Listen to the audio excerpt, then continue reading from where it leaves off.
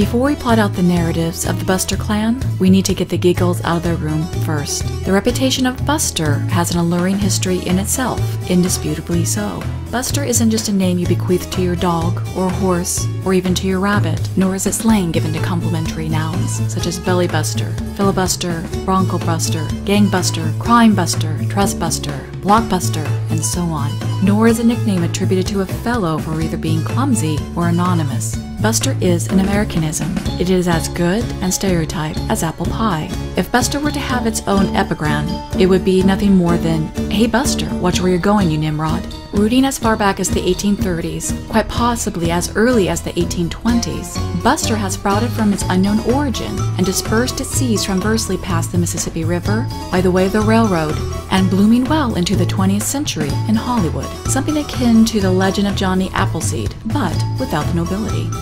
The evolution of what was once considered an insult by referring a man as a buster, an incomplete lad who broke things, or simply put, busted things, to raising the standard of calling an average Joe Buster, can be seen through the stories of newspapers at the end of the Victorian era through the Great Depression. The Dictionary of Americanism, first printed in 1848, referred Buster as anything large in size, a man of great strength, a common vulgarism which appears to be of foreign origin. But 4 editions later, by 1877, Buster became a roistering blade, a dashing fellow.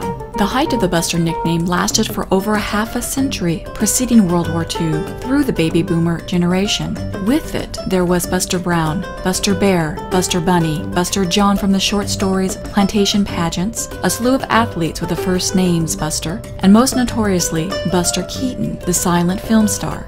Despite that the nickname had never officially died out, in fact it carried well into the 21st century, however the popularity of the name did dwindle under the frostbite of faddish trends. In the gaming world today, it has a different meaning, often referring to weapons, perhaps because these weapons would bust things up, under the enterprises such as Mega Man, Final Fantasy VII, and Hot Wheels Battle 5.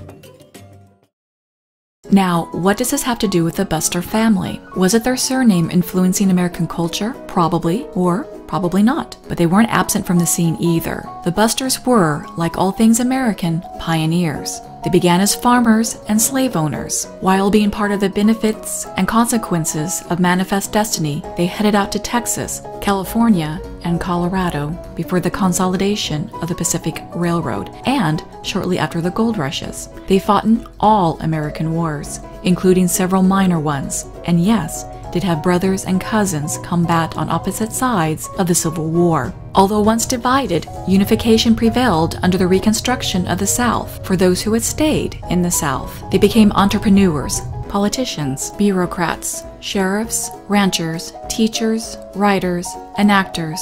They were murdered and committed murder. They gambled, embezzled, and served their communities to the best of their abilities. With a timeline expanding 3 centuries, they undeniably made an impression, whether positively or negatively, or even conjointly, depending on the angle when we look through the prism.